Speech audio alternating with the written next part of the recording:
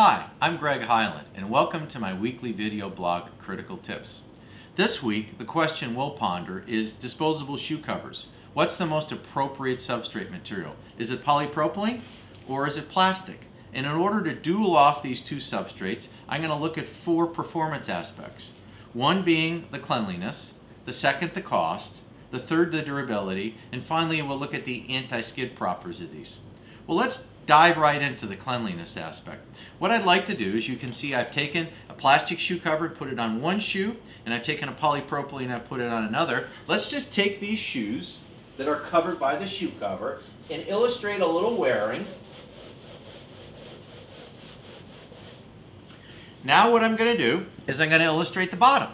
And if we look at the bottom of the plastic shoe cover, we can see that there is no surface contamination that's been attracted to the shoe cover.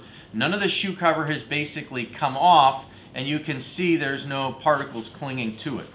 Let's look at the polypropylene shoe cover. If we look at the polypropylene shoe cover, what we can see is we can see basically the gathering, the bunching up of some of the polypropylene material. So literally, some of the polypropylene material has actually started to come off.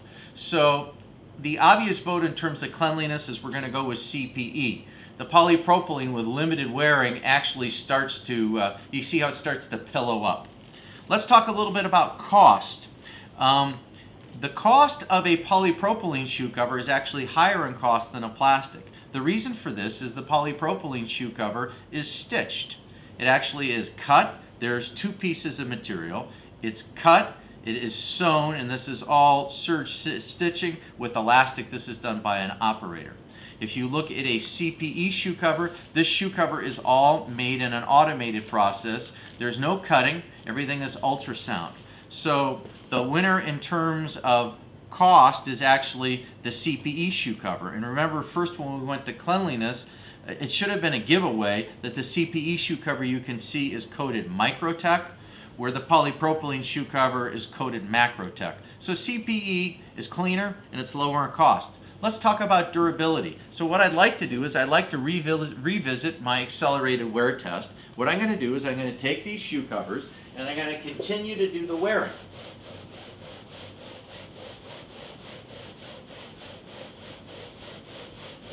That's probably about a good day's worth of wear. And if you look at the floor, you see there's a lot of pillowing material left on the floor. And if you look at the shoe covers, you can see the CPE shoe cover still.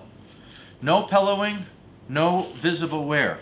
If we look at the polypropylene, we can see that we almost have the beginning of a hole right there. We've almost worn through the substrate material. So the clear winner in terms of durability is the CPE. Also look how particles cling to the polypropylene. You see how we have hair and we have loose fibers that are attached to the polypropylene. Finally, let's talk a little bit about anti-skid. There's a little bit of a misnomer with this product. It's called anti-skid because when this is a new shoe cover, it has a coating on the bottom. This is basically a latex paint coating that goes on the bottom of the shoe cover, and the intent of this is to prevent the shoe cover from skidding on the floor. Well, this works pretty well in the first couple of steps, but as you can see, after it's been worn for a period of time, almost all of the anti-skid material gets worn off immediately off the pressure pad spots. In contrast with the CPE shoe cover gets its anti-skid properties from the embossing pattern. So if we're going to do what we call a coefficient of friction test, which is basically we take the shoe cover, we put a known weight in it, we elevate it.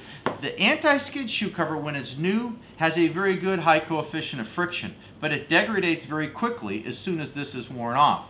The anti-skid coefficient of friction for the plastic shoe cover remains stable over the life of the shoe cover. And then finally, let's talk about wet floors. As you can see, the polypropylene material is a fabric material. It's porous. It's going to absorb moisture. The CPE material, the plastic material, is not. So just to summarize, the clear winner in terms of cleanliness, CPE. In terms of cost, lower cost, CPE. In terms of durability, CPE plastic. And in terms of anti-skid, although they're equal from the onset, over the wearability of the shoe cover, this degrades quickly, making the plastic or CPE the clear winner of choice for your controlled environment. Thank you.